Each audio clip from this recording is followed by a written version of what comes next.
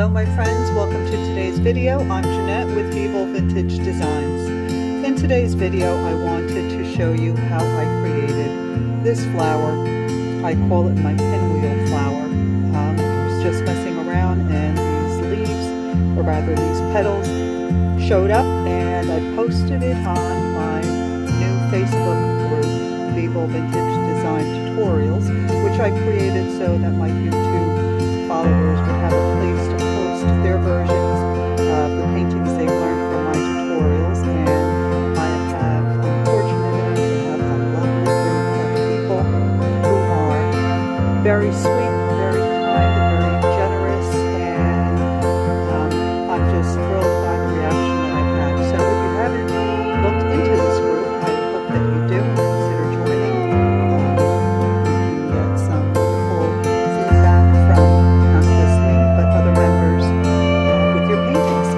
So, okay, now back to the painting. I am working on Amazon Basics photo paper. This sheet is 5 by 7, and I'm working with the ink that is in the bottle supply.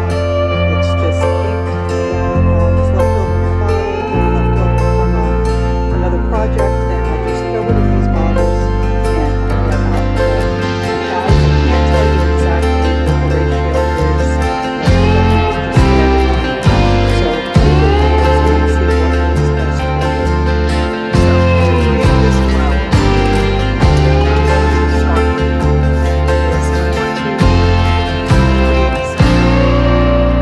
So I'm going to take a pencil and just kind of trace a circle.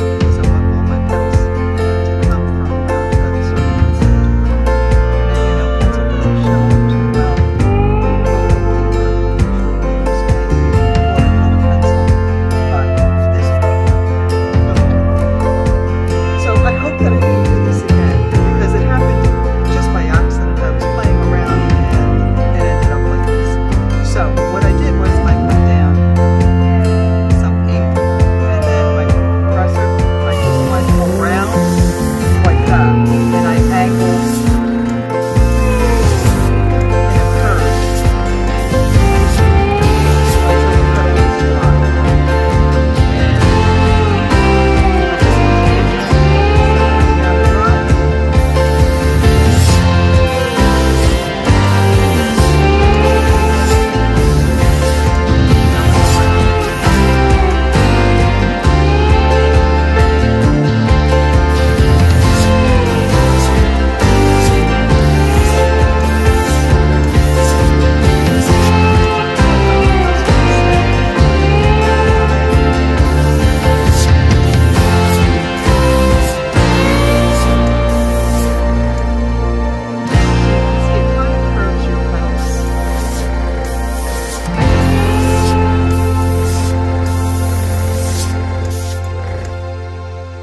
And I just continued going around.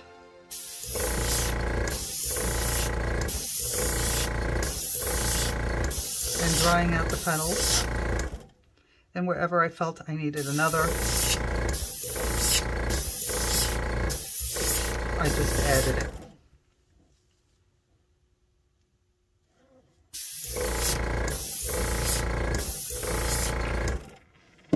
Oops. The tip of my airbrush just shot off. Give me a moment to screw this back on.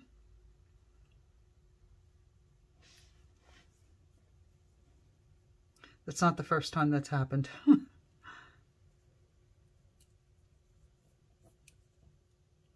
Okay, sorry about that. Let's finish drying this. I thought it was spraying a little funny.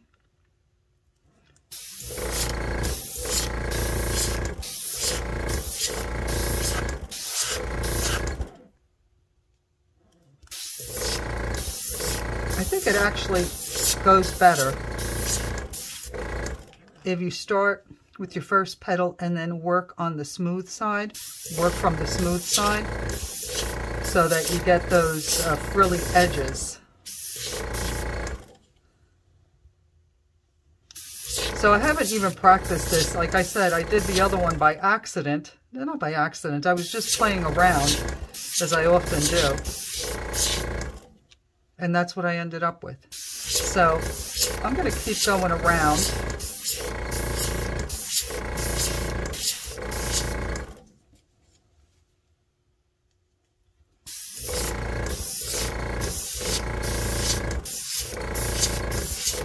I think it works better this way because the frilly edges end up over the one that you just blew out. So if you go from over the frilly edges, you're going to lose them. So blow your second petal over the smooth side of the petal you just blew out.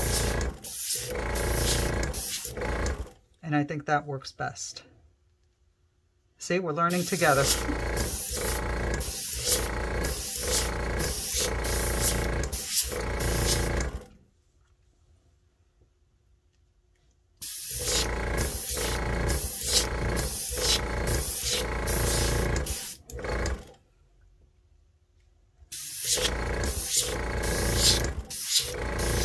Now in this bottle I have pitch black and blues and only God knows what other colors. I don't even pay attention. If it's a dark color, it goes in one bottle. If it's red, it goes, whatever shade of red, it goes in another bottle. So I have a bunch of bottles with different color inks.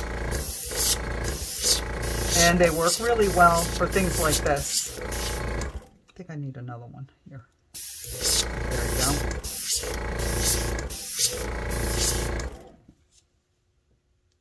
Okay, I like the way this is looking so far.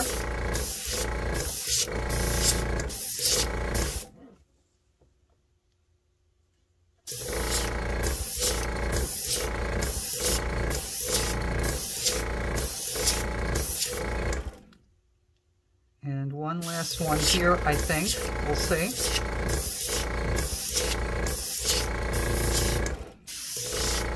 So see how I'm angling my airbrush? I'm keeping it basically on its side. Once I put down the drop of ink, I'm going in a curve and making sure that I'm drawing these frilly edges. So I'll do one last one here. So you see I'm going around and I continue doing that until it's dry. And keeping my airbrush, there's a slight angle, but it's almost parallel to the paper. So there you have, I think I need more.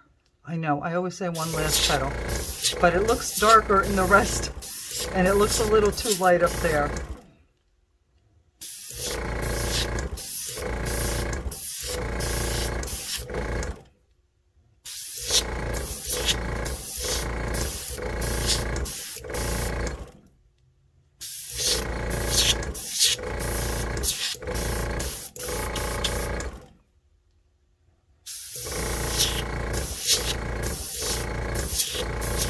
Okay, I'm going to leave it alone now and make sure it's dry.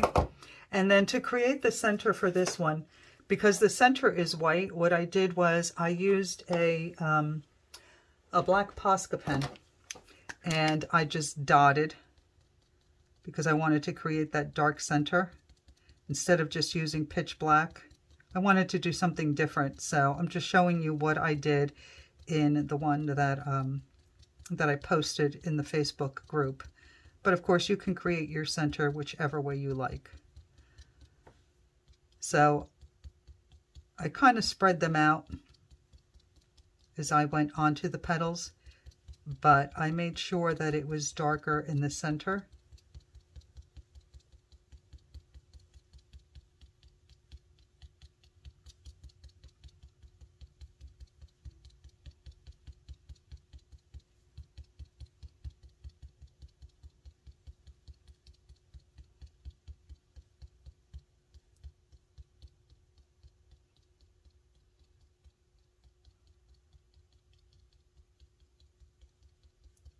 Like that. Then I'm going to take my dryer. I think I need a couple more over here. It's just too sparse there. Okay. Dry that.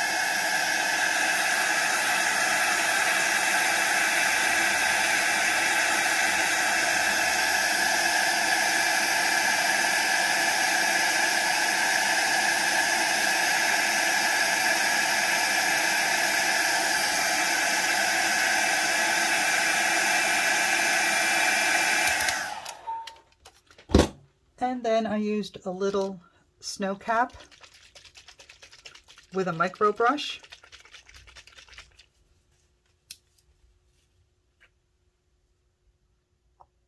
To add some white to the center.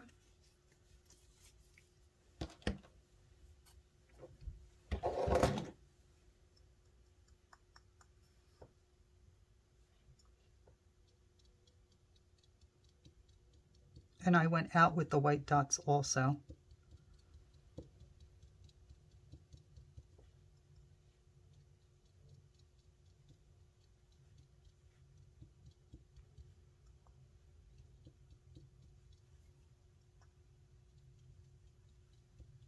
So now I'm just putting them right now all over the center of the flower.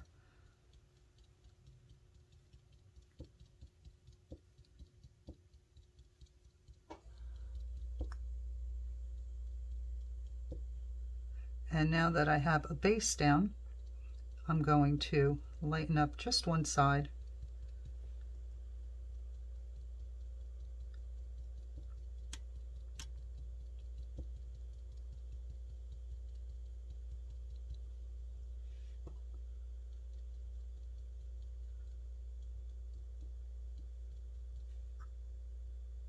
Let me dry this.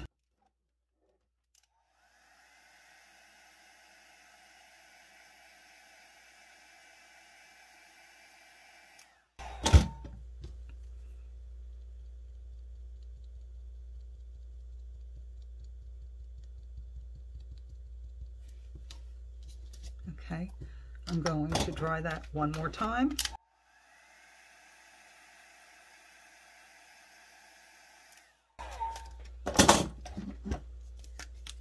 And then I'm going to add a few more little smaller black dots using the side of the Posca pen.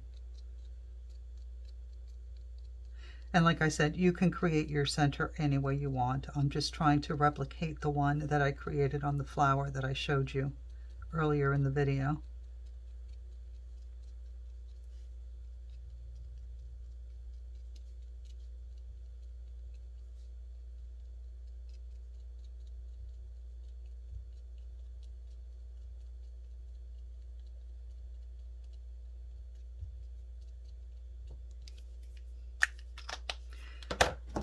And I'm going to make sure that this is dry again.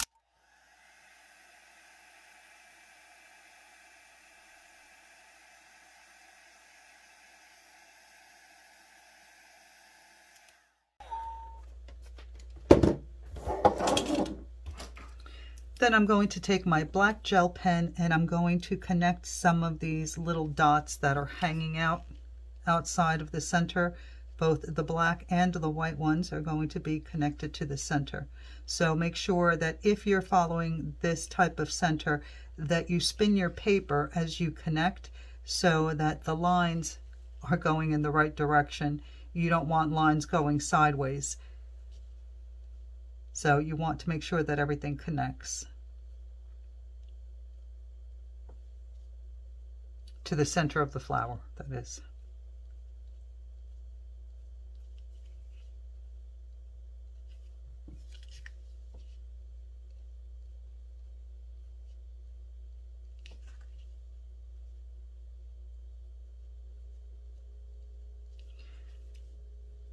So continue going around your flower, adding your little lines. Make sure they come from the center and that you have some in the center also.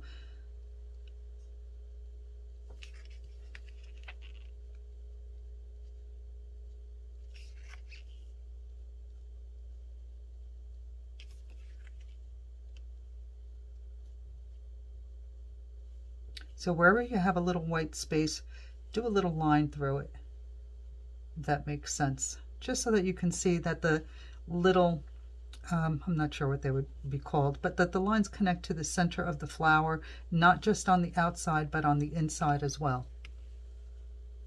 Does that make sense?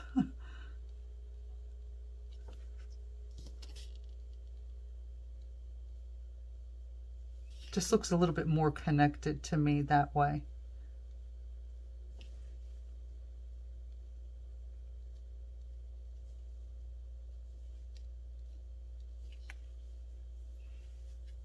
Okay, so now I'm going to take, where's my white gel pen? I'm going to take my white gel pen, make sure it's running, and I'm going to add some white lines also to connect to the black dots on this side going from the middle.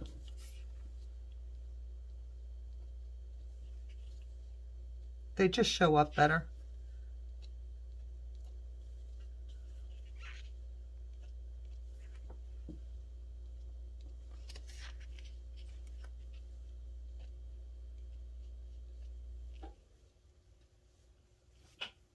And that's my center. Now for this one, I created a border around it, and I did that simply by, let me remove that sheet of paper, by taking my black Posca pen and using the edge of the paper as a guide. I just run it along the side of the paper.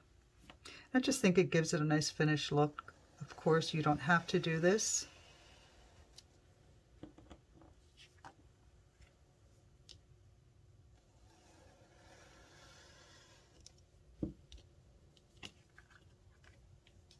I'm going to try really hard not to smudge it.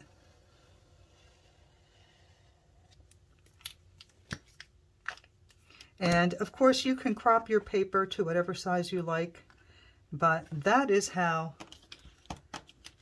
this flower was created. So I hope you enjoyed this video, found the information helpful, and that you give it a try.